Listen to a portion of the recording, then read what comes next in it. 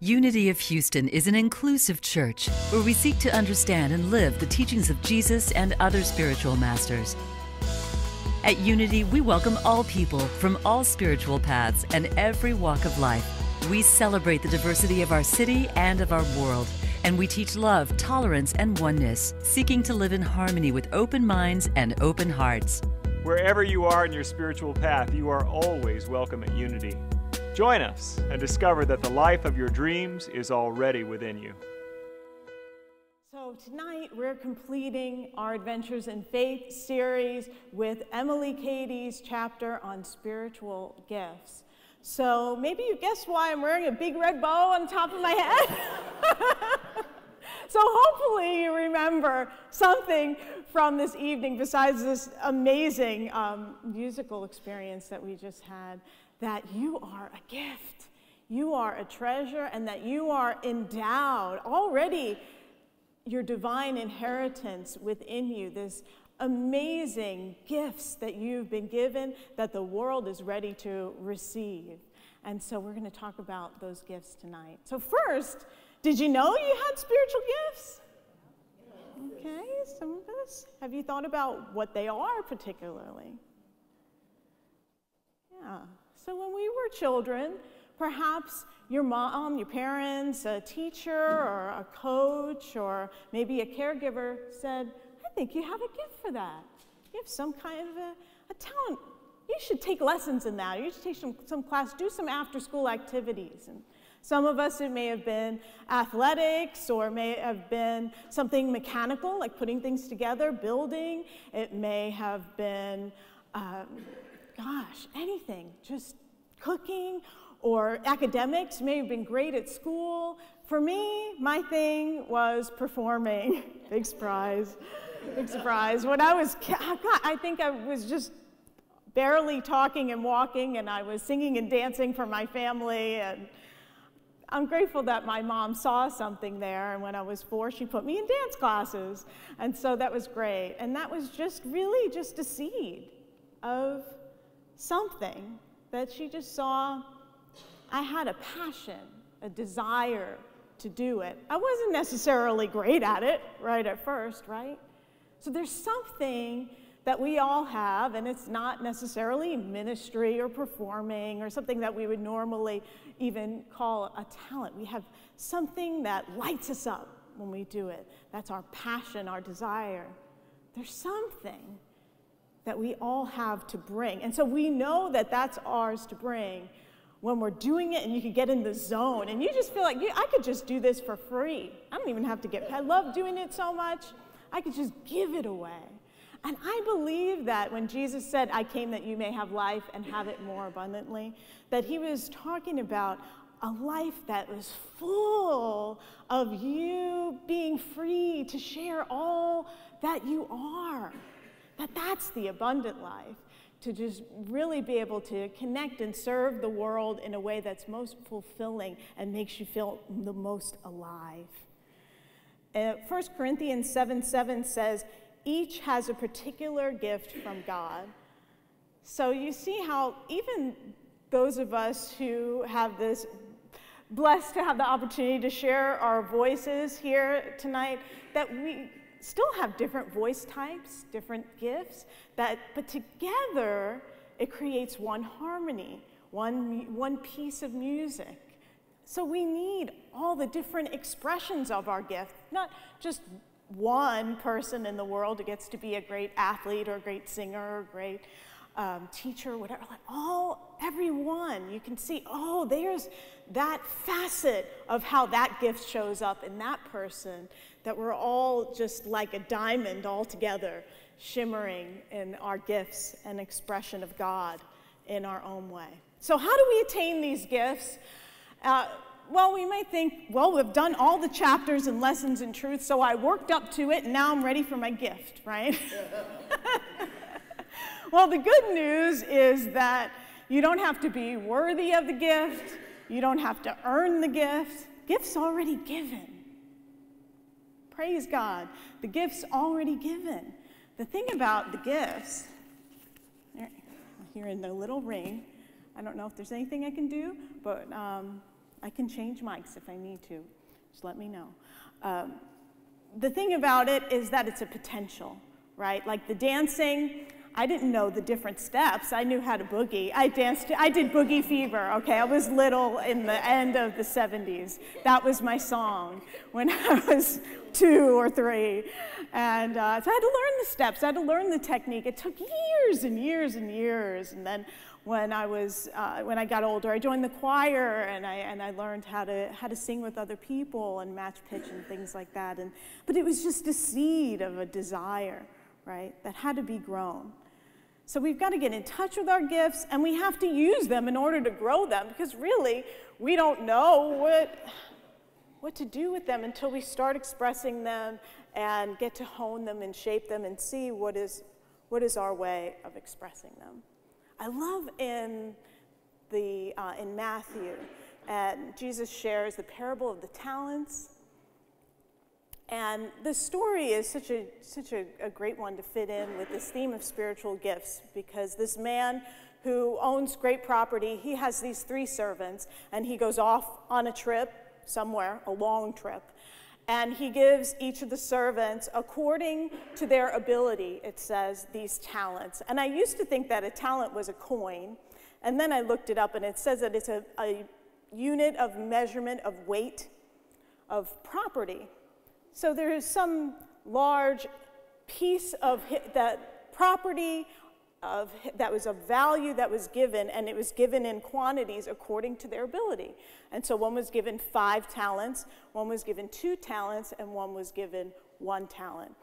And the servant who was given 5 talents went out, he invested, he shared, he used his talents in a way that multiplied it and doubled it. The servant who had 2 talents went out with the 2 and did what he could to invest and serve and share and multiply it and doubled that. And then there was the servant with the 1 talent. And you think, he doesn't have much to lose. And he thought, I think he was stuck in this onlyness. He was feeling bad. These other guys, 5, 2, I only got 1. I better protect this. I better protect this. And so he hid. He hid the talent. He put it away. When the master came back, he said, he blessed and prospered and was grateful for the servants that multiplied his talents. And then the last one, he said, you didn't do anything? All this time you're gone, you did nothing? You didn't even try to use this? Well, now it would be taken from you.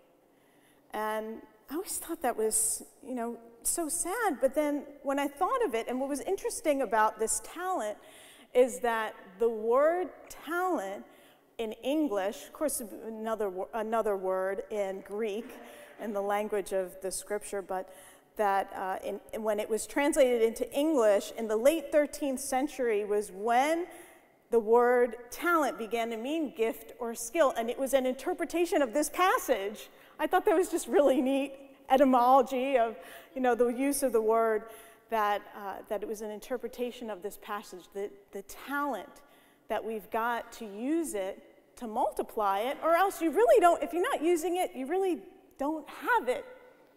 It's kind of just there in potential. It's an idea, sounds like something fun we might try. When we make use of our talents, that's when we see them increase and prosper. I found this poem that I thought was neat. I want to share with you, called Gift by R.S. Thomas. Some ask the world and are diminished in the receiving of it. You gave me only this small pool that the more I drink from, the more overflows me with sourceless light. So I want to share that again. Some ask the world and are diminished in the receiving of it. You gave me only this small pool that the more I drink from, the more overflows me with sourceless light. So this poem addresses a problem that occurs with our gifts, that when we put them into the world, that the world can diminish our gifts when we seek outside validation from the world. Like, okay, I'm going to try to do this. You're trying, you're fledgling, you're just getting started. Someone says, you didn't take some classes, or you're way off pitch, or they're just not good at that. And they're like, oh, okay, that's it, that's it. And we don't give ourselves enough of a chance. Or even that we're really, doing our work, we're putting ourselves out there, and we live in this world now of instant feedback. You put your video out there on YouTube or whatever, social media, and people leave all their comments. And how many times do we hear of celebrities who go into a depression because they read the comments of harsh things that people said, and they found their way out of that because they were able to discover their own internal validation. And it's a process that we need to do for ourselves. Kids experience horrible online bullying nowadays. There was a Pew Research Center study last year, and it said that 59% of teens have been bullied or harassed online, and over 90% of teens believe that this is a major problem for teens. It leads to a greater risk of low self-esteem, of depression, of anxiety, of violence, academic difficulties.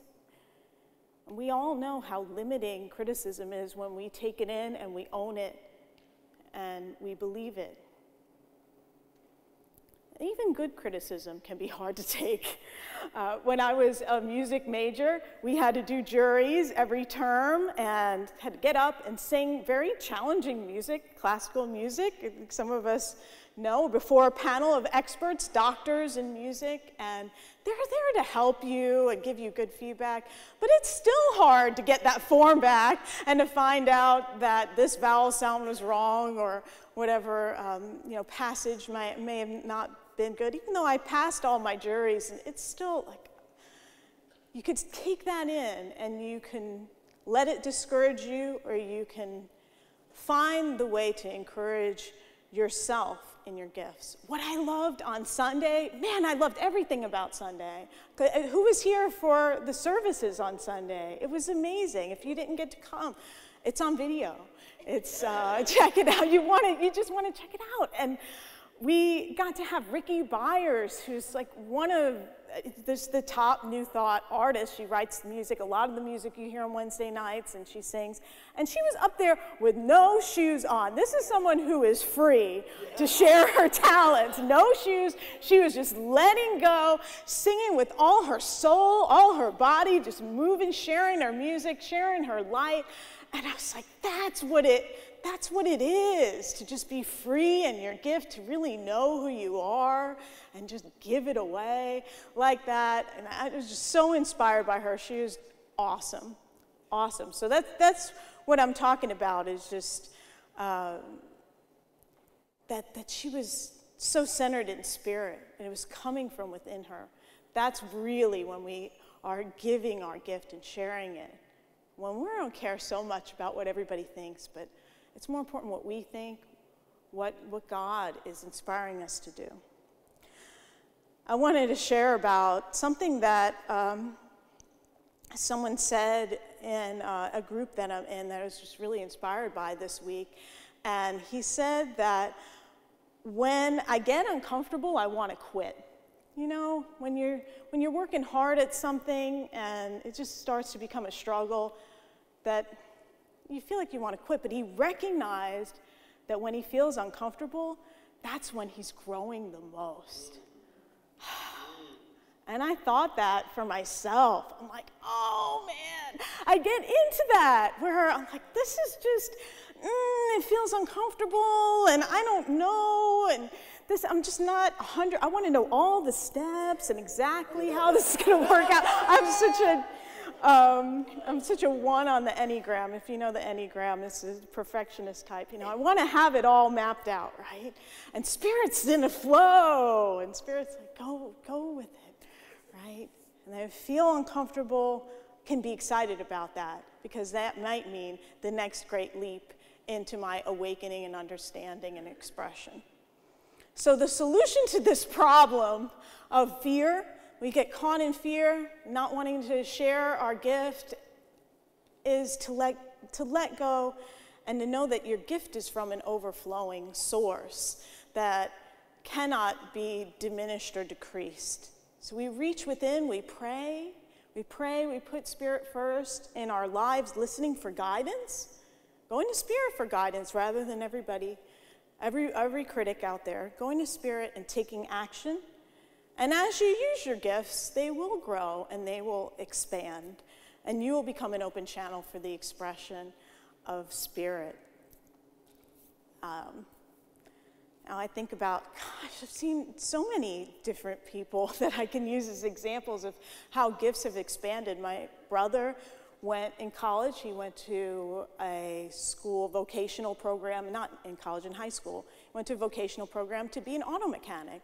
And so he got his first job at Sears and he worked as an auto mechanic. And then he went and worked at JFK Airport. We lived in New York, and he became a mechanic on airplanes. And he learned how to repair engines and do that work for TWA.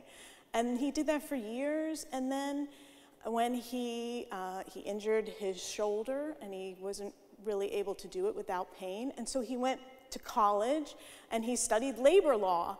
And then he became a business agent for his union that he was in as a mechanic, and he represented those people that were like him and were mechanics. And so his gift, this mechanical gift that he had, grew and grew and showed up in different ways.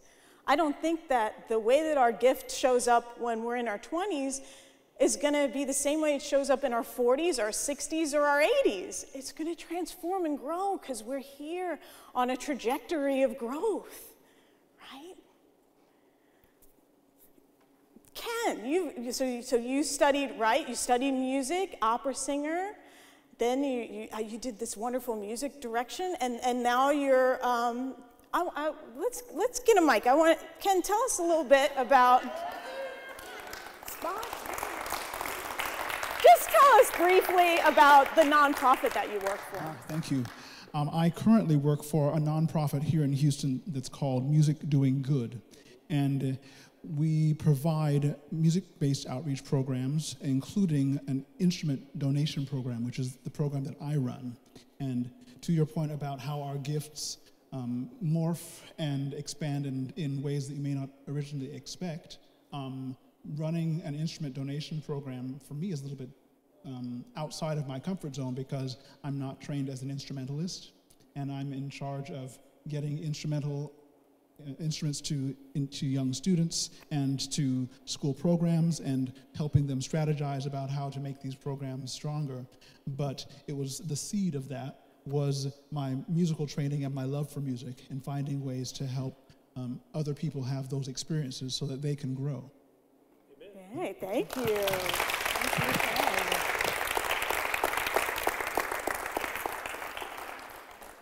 Thank you for letting me put you on the spot. And I know that's true for all of us, that there's the seed and it grows and it transforms and it morphs. All of the ministers have had different jobs before we became ministers. And Karen worked in the medical field, Michael was a piano bar singer, and Mindy did everything, I think, before she became a minister. A beekeeper, a ballerina, the list is amazing. Amazing. She still does everything. Yes. She still does everything. Emily Cady says, do not fear or get nervous because you seem to fail. Failure is often success with a capital S. We learn from our failures. So divine guidance, when we go to our guidance, it leads to opportunities. If we are looking for an opportunity to share our gifts, take the pressure off yourself and give it away, volunteer. There are wonderful opportunities for you to share your gift. If there's something you feel passionate about, you're not getting to do it right now, it just takes the pressure off because they can't fire you. You're a volunteer. I mean, they could fire you, but, you know, it's not about that. It's just giving, right? You find mentors. I had to have mentors to get through ministerial school and to remind me who I was when I forgot. My prayer partners, people to support you, who see your potential, who see who you are. Getting an education, of course, in your gift, growing your knowledge of it. You know, ministry is a profession. Lots of people think they can get up in front of people and speak, and they can. Everybody can speak, usually. And one of my professors in ministerial school said, the Holy Spirit is much more eloquent when you do your homework. You gotta know what you're talking about. So I took that to heart. That was some good advice. 1 Corinthians 12:31 says, strive for the greater gifts. So there are even more greater gifts that are seeking to express, even through the gift, the first gift, and they grow. If you're still breathing, there are still more ways for you to share your gift. Be open to that. Be open to that. Spiritual gifts have an amazing way of facilitating our own spiritual growth when we key into that. And the last thing I want to share with you is about a fork in the road. So, fork in the road. So you may be using your spiritual gift in a certain way. I went to school for performing. I went to college, grad school. I was a professional performer for many years, regional theater, New York, different places. And when I was in my early 30s, I was called back for a Broadway show. And so that was the thing, right? That was the dream. That was my big dream. And I was excited. I did the callback and everything went well. And they said, you're on the list. And so I hadn't seen the show. I'd heard the music. I hadn't seen the show. I go to see the show. I'm in standing room with my husband and see the whole show. And my soul was like, I can't do that. I can't do 8 shows a week. It's great. It would be, the money would be great.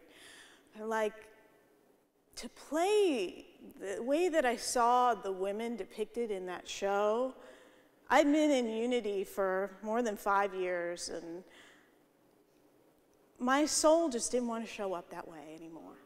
I just didn't want to play the trampy, vampy, short skirt, you know, smoking, boozing. It was just not for me.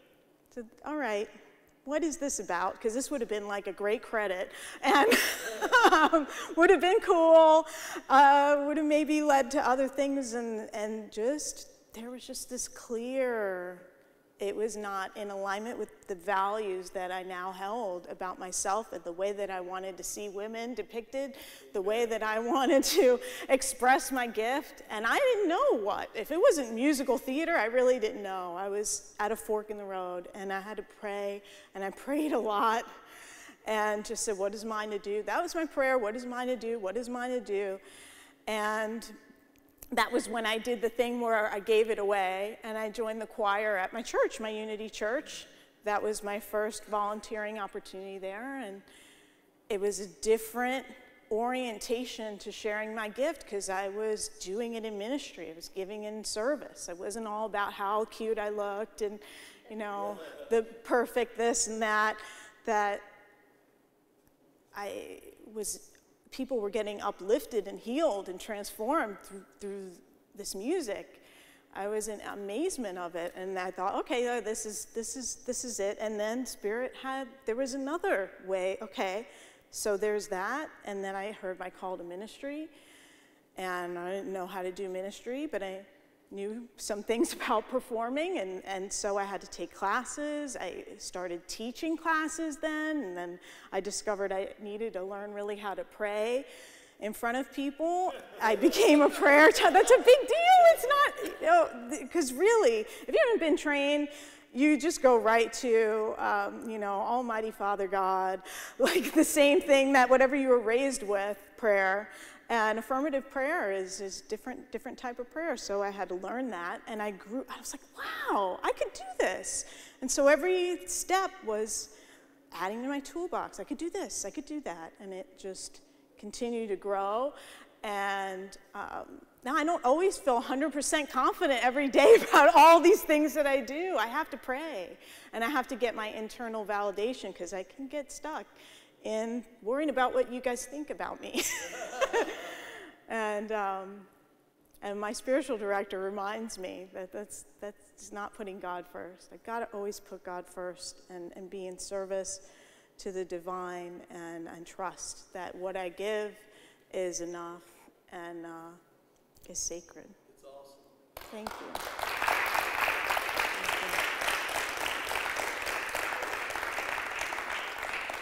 So you come to a fork in the road, take it. And I didn't come up with that. Emily Cady says, the time has probably come in your spiritual growth when you are no longer to cling to just one spiritual gift. There's so much more in us for us to discover. We're infinite. There's other ways for us to express. And so my task for you is to discover what new ways your gifts are wanting to express. Maybe it's a whole other gift that you thought, hey, I always wanted to try painting. I want to check that out. There's something about that that's calling me. I don't know. There's something out there in you. Really, it's in you, listening in you, discovering that gift, a new way to express. And I know it takes courage to do that, to step in a new direction, a new path. A couple of people to give you some inspiration. It took courage for Galileo and Newton to discover the laws of the universe. Alexander Graham Bell, he actually wasn't looking to discover the telephone. His wife and his mom were deaf, and he was trying to help them to create research hearing devices, and he fell upon the telephone, and we're grateful for him for that, right? A couple of wonderful women to point out: Grace Hopper, who invented the computer. Now, this was back in 1944 at Harvard. It was one of those room-size 5-ton computers. And one thing that's cool about her, too, is that the word debugging, you know, it actually came from her trying to get the moths out of the computer.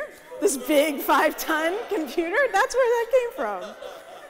And of course, Marie Curie was the first person to win 2 Nobel Prizes, and she discovered the theory of radioactivity, that you could split the atom. And so we don't know what we can discover when we open up to the fullness that we are. Are you ready to share your gifts in a new way? Yes. Okay. Let's affirm together: I am free to share my gifts and shine my light. I am free to share my gifts and shine my light. And so it is. Thank you. Thank you for watching this message today. I'd like to invite you to join us in person here on campus at Unity of Houston for Sunday morning or Wednesday evening services. If you can't be with us here on our campus, you can still join us live on Facebook or on our website, unityhouston.org, Sunday mornings at 11 a.m. Central.